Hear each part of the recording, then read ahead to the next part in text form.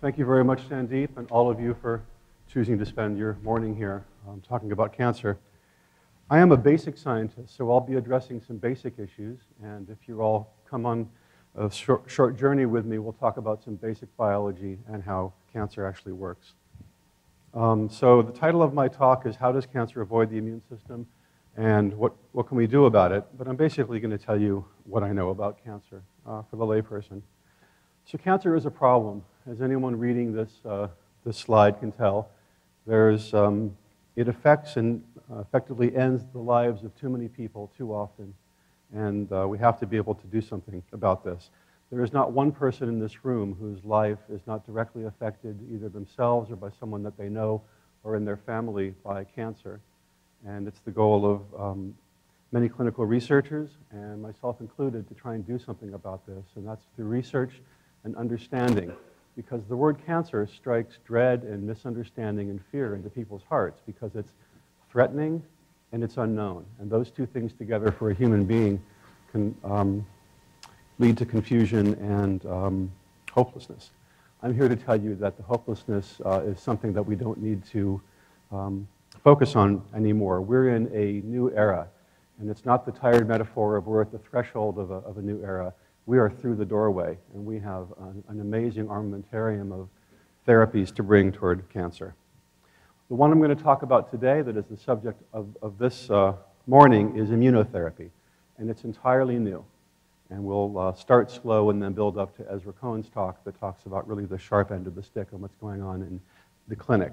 What I'm here to tell you is that we are not guessing.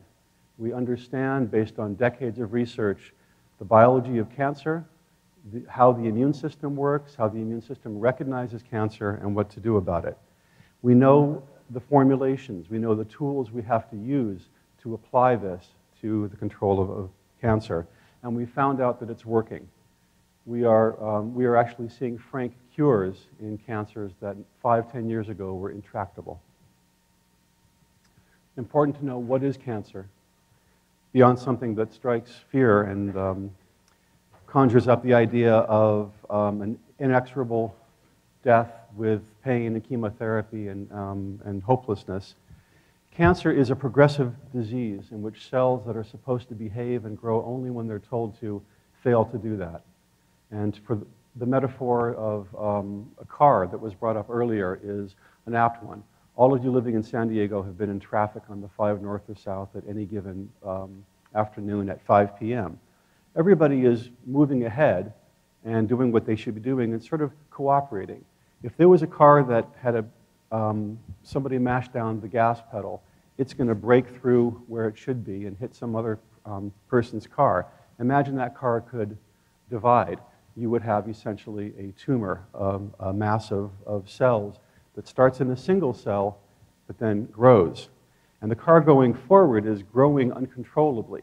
And that's because either someone's pressing down the gas pedal or the brake has been torn out. So tumors grow uncontrollably to break through where they originally arose. Car metaphor breaks down here, but these cancer cells can actually spread and move throughout your body and set up residence and begin to grow elsewhere.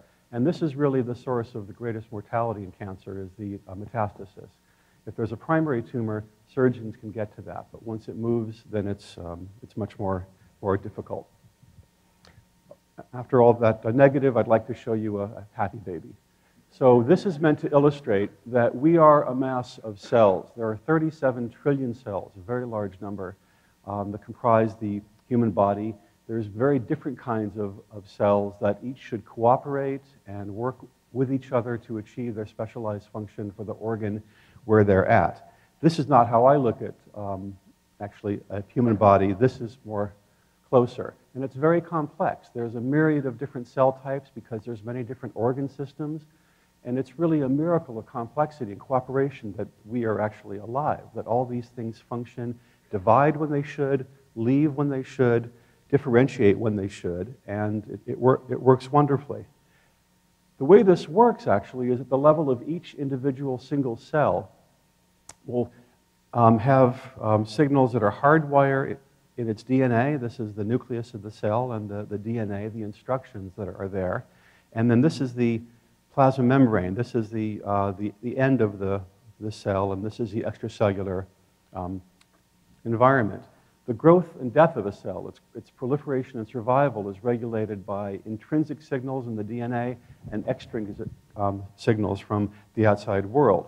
For this to work, it requires communication. It requires signals from the outside to be received by a receptor. Let's say this is a growth factor. This should only be there when the cell is supposed to grow, and that message is transmitted, and the DNA says, okay, grow. We're going to copy ourselves. DNA replication is crucial to the integrity of a cell.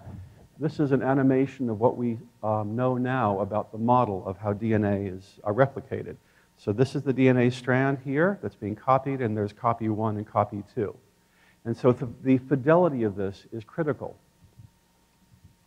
There are 3 billion letters. A, C, G, T are the 4 types.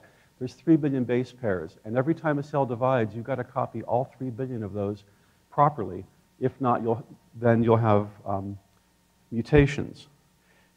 When it works, it's amazing. These are epithelial cells that are dividing. You can see the chromosomes in red, and they get pulled to each end of the cell, and everything works wonderfully when there is cooperation and synchrony. Mistakes do happen, though. There's an innate error rate in copying DNA.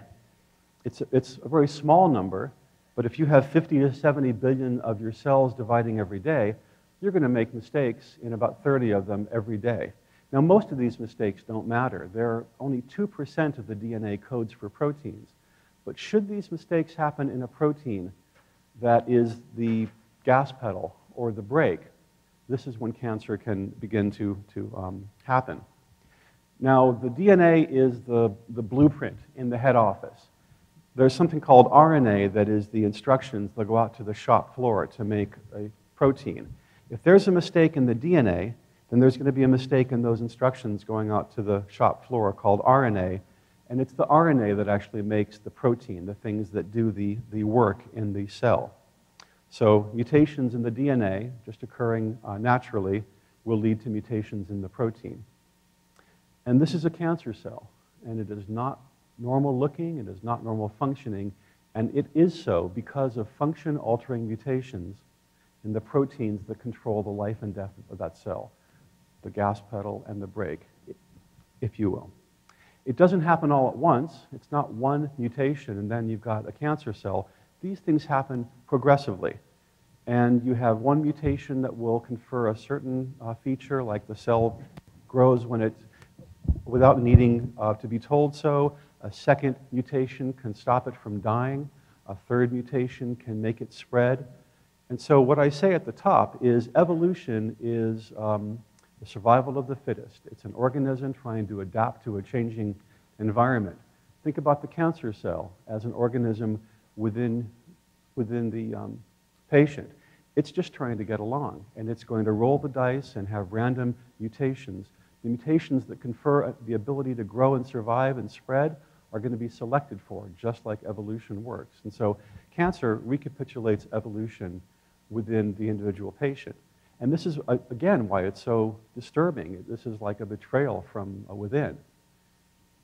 You can see it happen stepwise. You can identify the mutations. We have that ability now.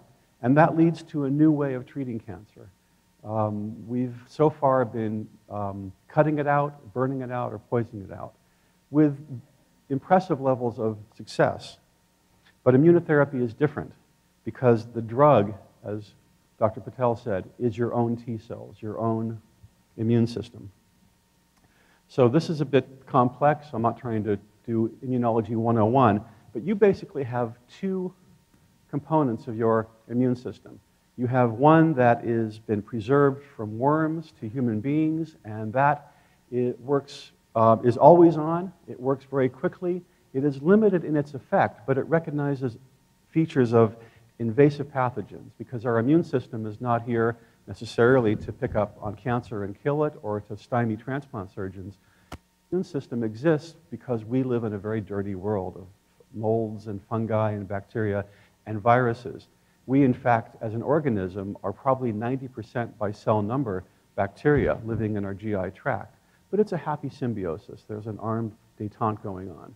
When you get a pathogenic infection, that causes damage and it's non-self. And those two things together are what the immune system responds to.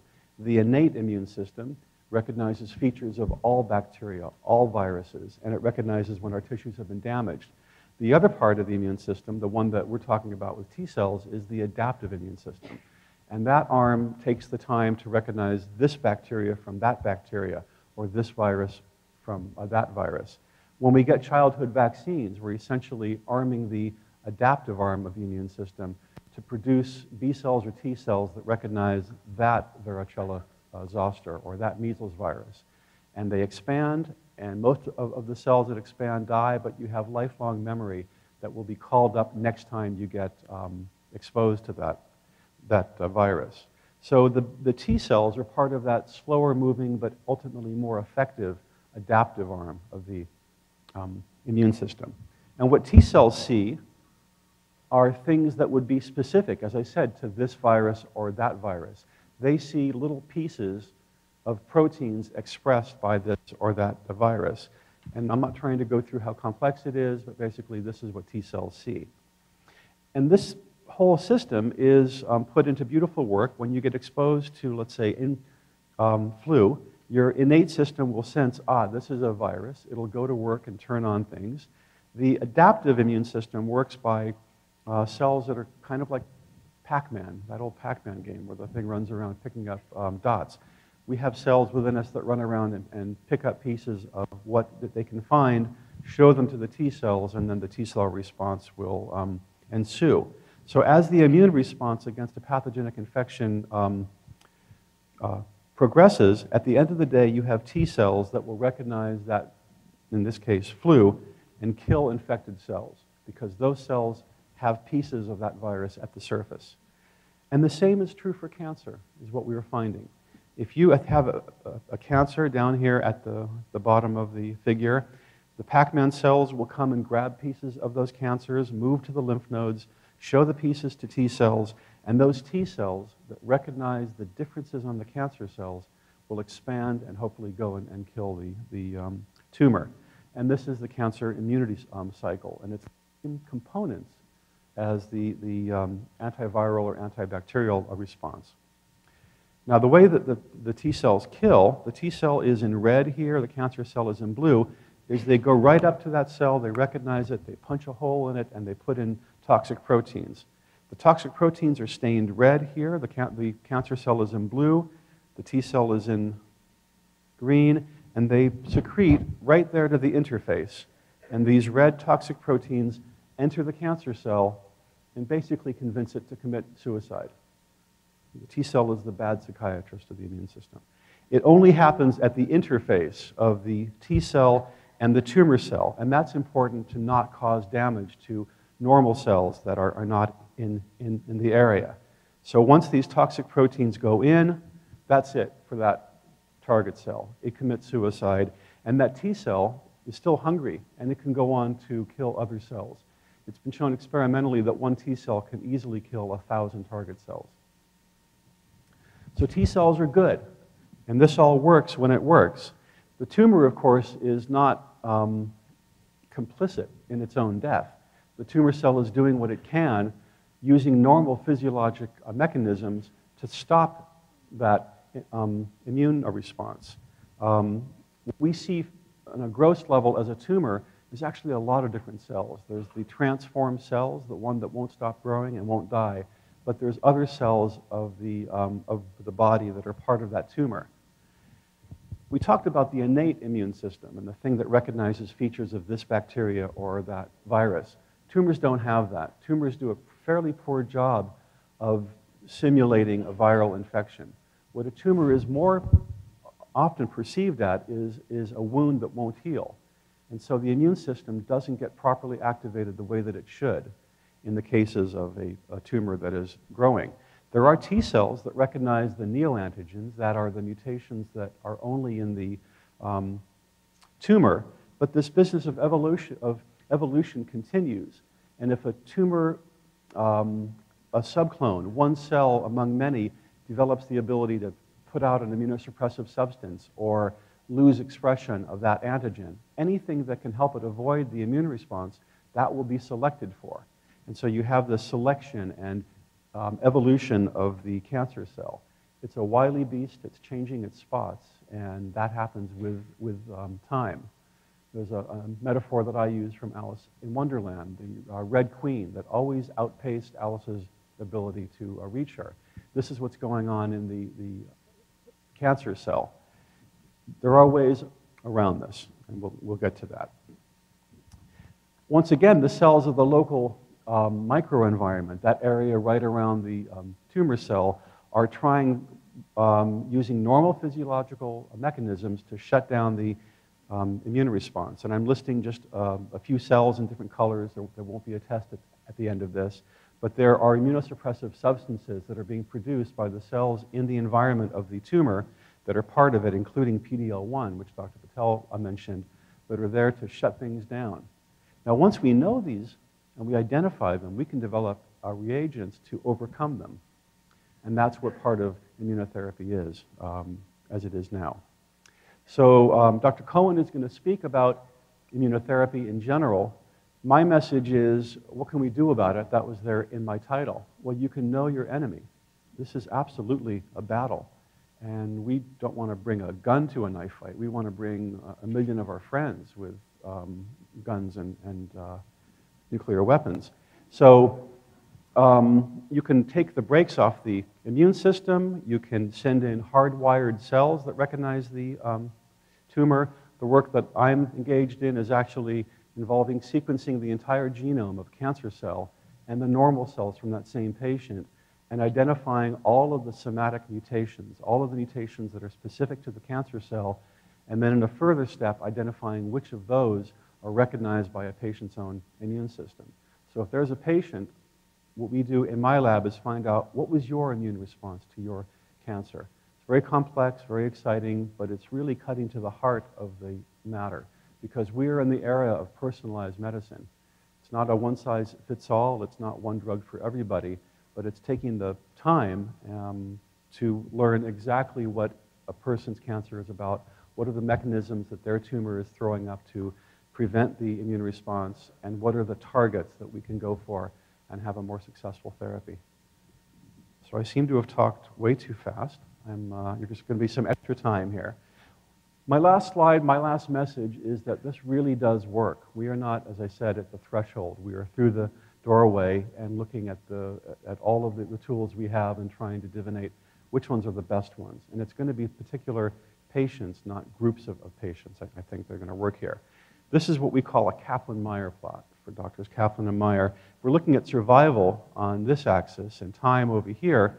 Standard therapy in general, and not overall, moves the curve to the right. It takes longer for people to succumb, but many of them do. What we're seeing with immunotherapy is tails. That is, when it works, and that you get a cure. And we often joke that we want our patients to die of something else, not the disease for which they've been sent to us.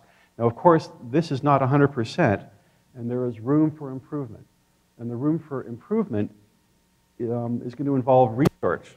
Oh, well, that didn't transfer so well. Resources, research, and results. And discovery, but strategic discovery. As I said at the outset of the talk, we know what the players are, we know how they work, and we simply need to know each individual cancer and its idiosyncratic mechanisms, and then we can really move this ahead much, much faster. So I am part of something much bigger than myself, which is a good thing, and that is the Center for Cancer Immunotherapy. The next speaker, Ezra Cohen, is the clinical director. I'm the translational science director, and it takes a lot of people, bioinformatics people and immunotherapists, medical oncologists, pathologists, and it's amazing to do team science. And everybody here, because you're here, you're part of the team now. And I hope I've been able to explain something about the basic biology of cancer and how immunotherapy works. In the next talk, we'll hear more from Dr. Cohen on what's going on in the trenches. But I thank you for your time and attention.